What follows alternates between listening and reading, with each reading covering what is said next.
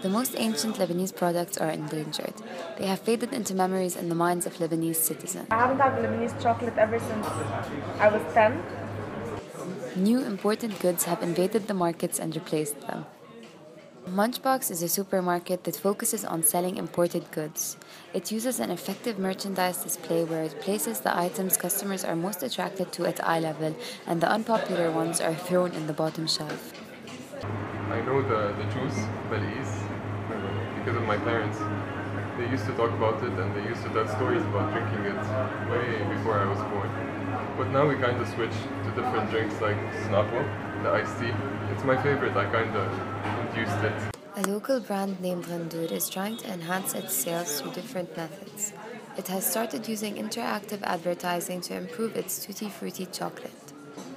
Customers create their own chocolate and fruit mixture digitally and enter in a draw to win a trip to Sri Lanka. It has also introduced dark chocolate unica and new strawberry and pistachio flavors of tarbush. Many people bought it, but when they actually tried it, they didn't like it.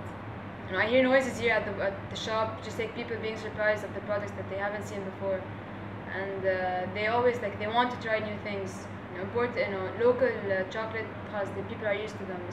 Getting new things, new chocolates. People always want to try something new.